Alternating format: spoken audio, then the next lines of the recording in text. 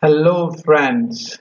Well, it is right now 1:10 a.m. at night and I had a long hectic day.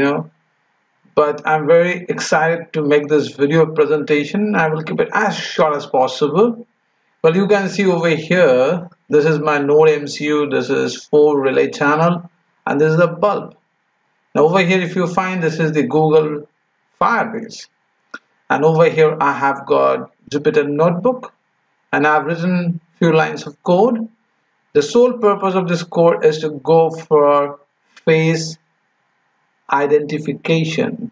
Yeah, you rightly heard, it's face identification. So my application will identify my face, and if it is my face, then this bulb should glow. You might be wondering what I'm talking about. Well, my training model of my Python machine learning application has already been trained. So let me directly start with the execution of the program, okay? Because it would take time to go through all the piece of code segment.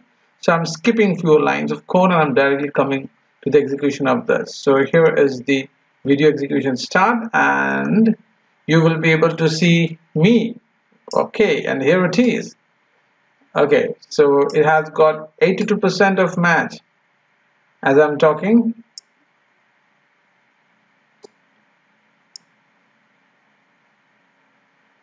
So now it could figure out that it's me, and that's the reason the light is glowing. Isn't that great enough?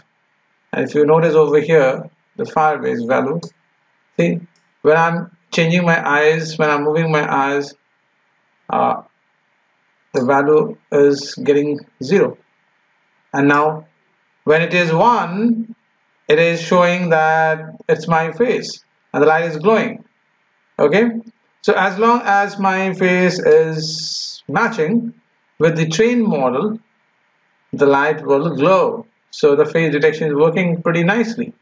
So what if I shift my face away, or if I put someone else's face which is not being matched with the training model?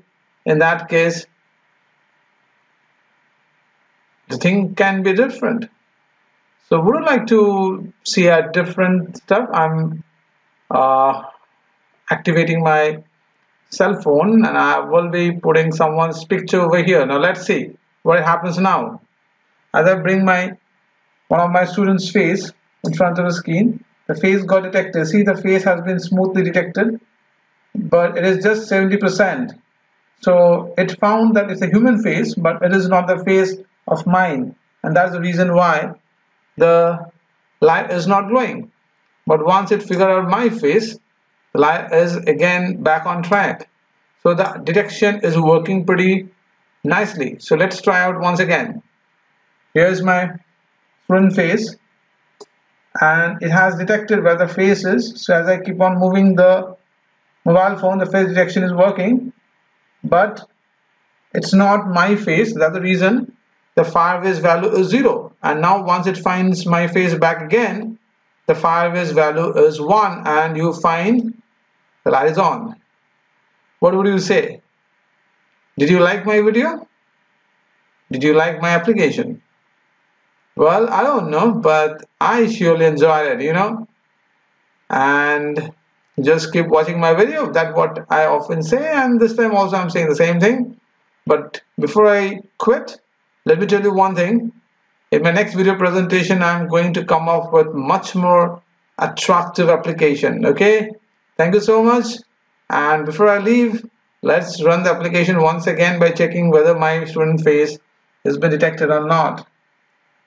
My student face, oh, a previous picture came over here, but fine.